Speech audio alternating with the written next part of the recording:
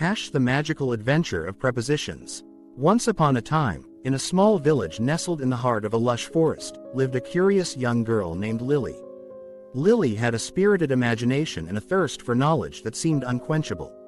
She loved exploring and discovering new things, especially when it came to the English language. One sunny morning, Lily woke up to find an enchanted book lying on her windowsill. The book was old and worn, but its pages shimmered with an otherworldly glow.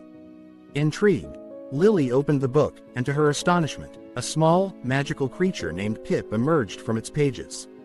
"Pip," Lily exclaimed, her eyes wide with wonder. "Who are you, and how did you come out of this book?" Pip, a friendly preposition sprite, smiled mischievously. "Greetings, young Lily. I am Pip, the guardian of prepositions. I have come to take you on a magical adventure to learn about the power of prepositions." Excited by the prospect of a grand adventure, Lily eagerly agreed to join Pip on her journey.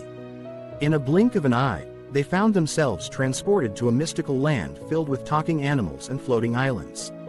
Their first stop was a cozy cottage nestled on a hill.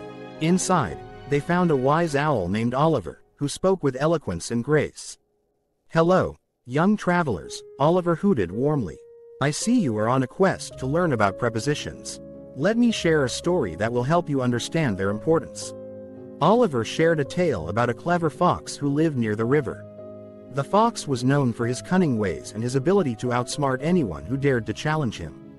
One day, the fox decided to cross the river to reach a delicious bunch of grapes hanging from a vine. He jumped into the river and swam across, Oliver explained. But the grapes were just out of his reach. Frustrated, the fox swam back, determined to find another way. Pip, eager to learn, interrupted. "But what does this have to do with prepositions, Oliver?"